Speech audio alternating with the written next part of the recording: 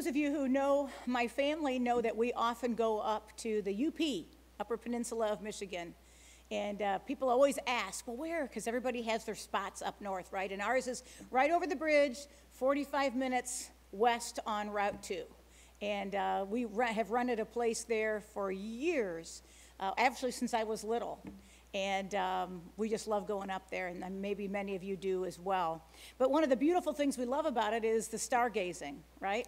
And so my brother Mark has a wonderful camera. He's a photographer. And so one evening we went, and you can imagine how beautiful the stars were. Well, actually, you don't need to imagine. You can see this picture.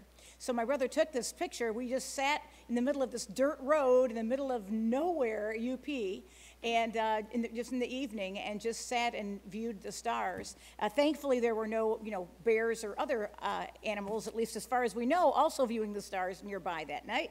But you can see this beautiful, beautiful picture that I have in various places and look at all the time, because I just remember that feeling of awe and majesty, and just feeling like I'm this teeny tiny little speck, and here's all of God's glory. And again, maybe you think, oh, well, that's pretty sad, because you're feeling like, oh, you're nothing. But it's actually, for me, totally the opposite. That I can sit there and view just a small portion, actually, of God's wonder, but yet I still know that God knows me by name, that God has every one of my hairs on my head counted, that he knows me intimately and hears me. And again, that's true for every single one of us. So to me, the more that we see the expanding universe and we try to even begin to comprehend its expanse, to me that makes it even more special that Jesus came here among us, and that God knows each and every one of us and loves each and every one of us. Well, I want to start with a quick science quiz today, because we're going to be talking about space, about stars. In our solar system, what is the order of the planets from smallest to largest? In our solar system, what is the order of the planets from smallest to largest? So if you think you know, you're welcome to type that in if you're on Facebook. But otherwise, just take a minute and think about that. I'm guessing most of us probably know the smallest planet. Anybody know the smallest planet? Mercury, right? And I'm guessing most of us know the largest planet, Jupiter. But the order in between maybe is going to be difficult. So did anybody come up with that as far as you know? Well, let me give it to you just in case, and you can see the slide that has all the different size ratios. The order of planets from smallest to largest: Mercury, Mars, Venus, Earth, Neptune, Uranus, Saturn, Jupiter. So there they are. And I found a really kind of a fun way of remembering these, mnemonic device, right? I think it's called. Mercury met Venus every night until Saturn jumped. So if you can remember that, you've got some of the planets in there, plus the first letter, obviously. Met would be for Mars, right? Mercury met Venus every night until Saturn jumped. So when you win on Jeopardy, remember Haskins Community Church. So 93 million miles away from us is our sun. The sun is a pretty big star, but it's nowhere near as big as some of the other stars that we know about. Did you know there is a star that is 5 billion times the size of our sun? You all know that we are part of the Milky Way galaxy, and that there are trillions of stars in our galaxy, and all of them are circled by at least one planet, such as our own. You probably know that within our Milky Way galaxy, we are not the only solar system. So far, astronomers, you might not know this, so far astronomers have found over 500 solar systems and are discovering new ones every year. Scientists estimate that there are tens of billions of solar systems in our galaxy alone. Is your mind starting to, right? Through the Hubble telescope, we have been able to see a very small slice of space, and it shows hundreds of galaxies. 500 billion light years away from us is something called the cosmic web, where billions and billions of galaxies, just like our galaxy, reside. Billions. And that is our universe. But what is beyond our universe, you know what? Scientists believe that there are other universes besides ours. Compared to the eternal heavens, we are smaller than we can ever begin to imagine. Consider this. I'm sure you've probably heard this before, but there are more stars in the universe, that are our universe, than there are grains of sand on all the beaches on the earth. Wow. And yet, the God who created all of this and controls all of this down to the smallest microscopic particles took on flesh and became one of us.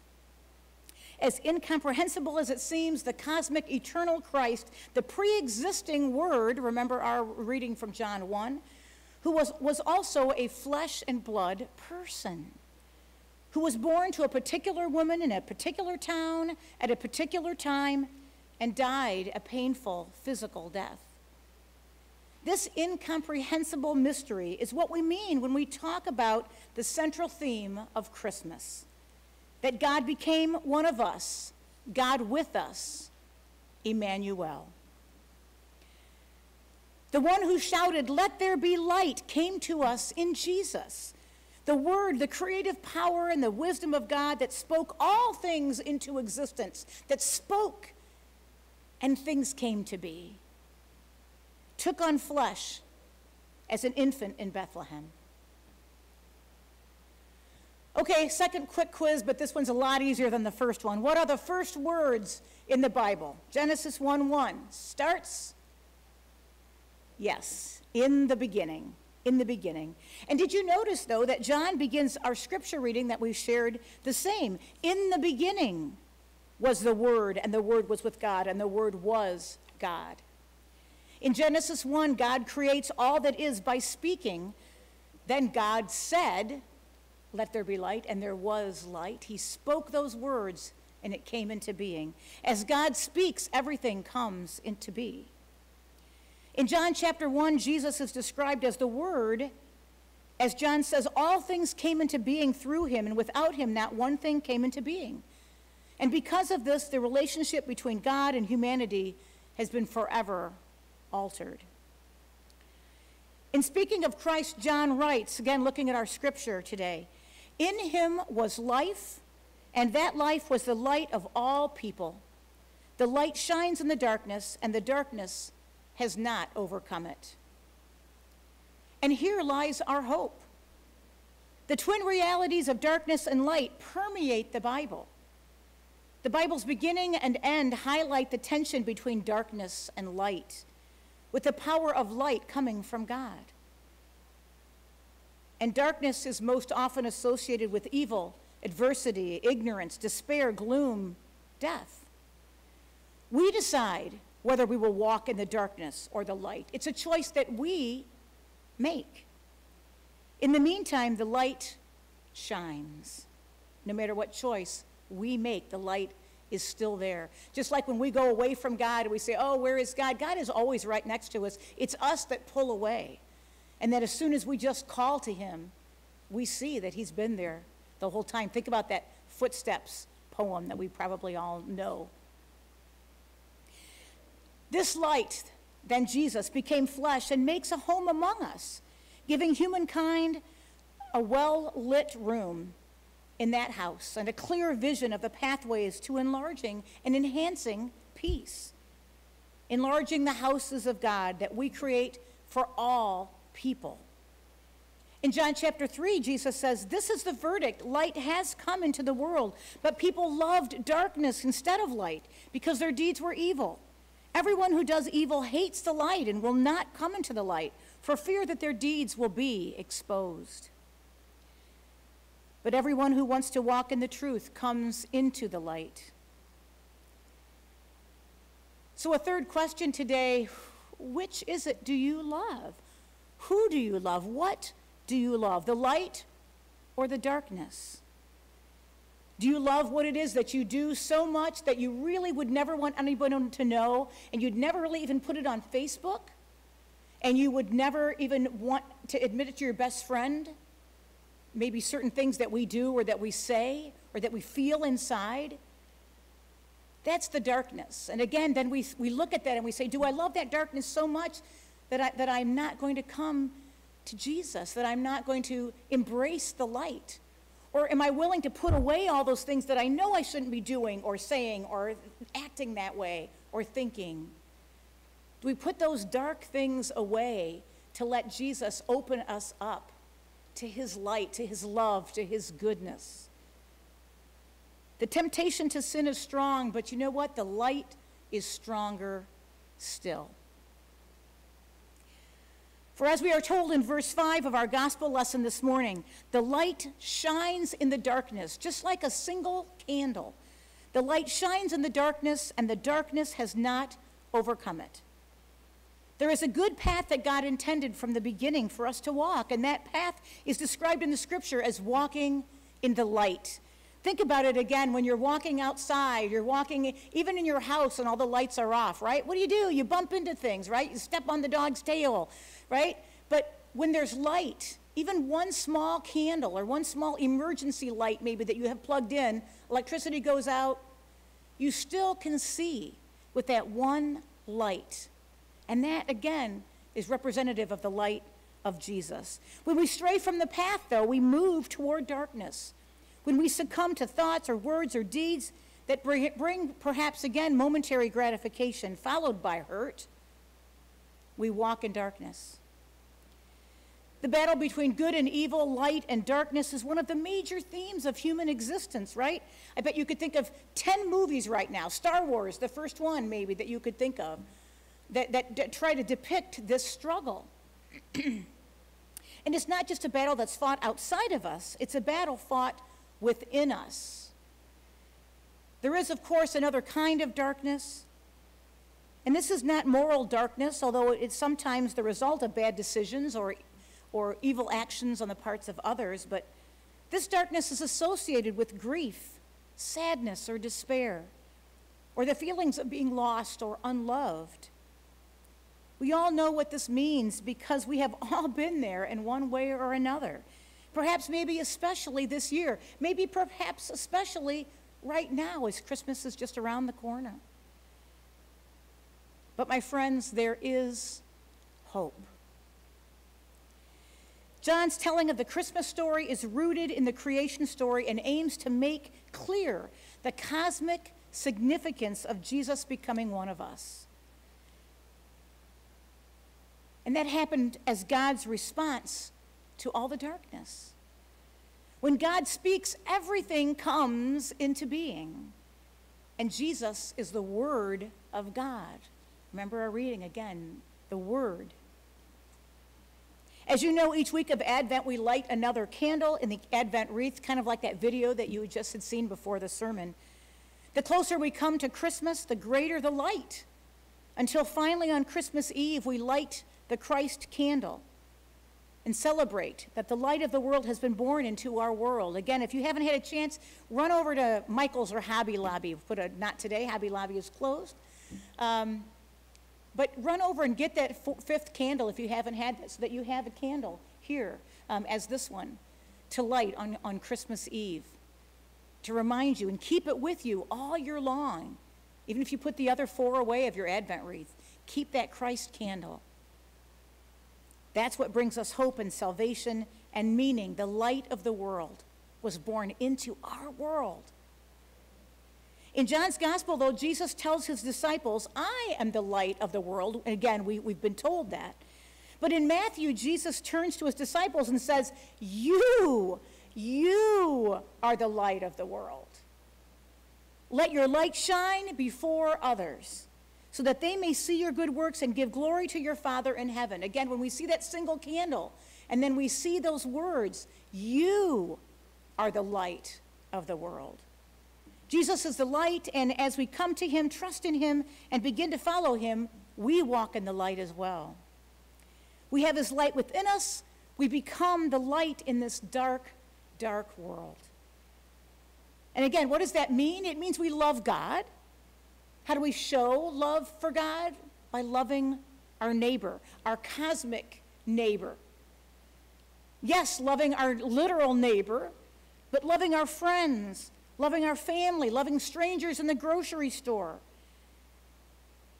loving all those people who live in another town, another state, another country. We do this by offering food to the hungry, caring for the sick, encouraging others, giving clothing to those who are without, a drink to the thirsty, and love to those who feel unloved. And again, that's all those categories, right? We all know people in our lives, and we all maybe are those people that are feeling unloved. So we have two choices. We can sit in our homes and go, boy, nobody cares about me. I haven't gotten a card from anybody. Nobody cares about me. I am so unloved. And then, of course, that spirals, right? God doesn't love me. Look at how he's letting me be, here and all these things that are happening. Or we can switch that around, can't we? And we can say, the light of Christ is in me, and I'm going to show people that light. And I don't care if this person didn't send me a card. I'm going to send them a card with an encouraging note. I'm going to call them. I'm going to bake cookies and drop them off at their home, ring the bell, and leave it there. I'm going to go Christmas caroling outside, with my family unit. And I'm going to go and share the good news of Christ. There's so many things we can do. I'm going to let this person cut in ahead of me in line. I'm going to do everything I can to show the light of Christ. And you know what? At that point, we also, right, are getting the light thrown back to us because we are sharing that light, and we have an inner glow then because of that. God's healing does spring up quickly when we help heal the hurt and brokenness in others, and again, we receive healing as well. When we share the light of Christ, we also receive it. That's how it works. We feed ourselves when we feed others. We love ourselves when we love others first. We serve God and ourselves when we serve others. It is true that compared to the eternal heavens, we are smaller than we could ever know. But the stronger truth is that no matter how small we are compared to this vast universe, God so loves us. God so loves you, each of us, that he came into this world, put on flesh and blood, and became one of us so that we might come to know just a bit of who he is, what he is about. And through his death and resurrection, we might be saved from darkness, sin, and death. The light that enlightens everyone has come into the world. That's what we celebrate in Advent. But do we recognize the one who has entered our midst? Have we really fully received him for who he is? And again, if you want to have a conversation about that, call the church office, leave a message, email the church office. And again, you can see that on our website or here on the contact slides before and after our services. Feel free, again, to contact me, and I'll listen to you. I can support you. Have you received Jesus fully for who he is? And again, you don't need me. As soon as service is over, or right this very moment as we're praying, you can do that. You can make that prayer. There's no specific magical words to be said. Open up your heart sincerely, and Jesus will hear you and will love you. Will we be born this Advent and Christmas season with the one who has been born in a manger? Will we let our light of peace and love shine so that we inspire others to do the same? I pray that it is so. Amen.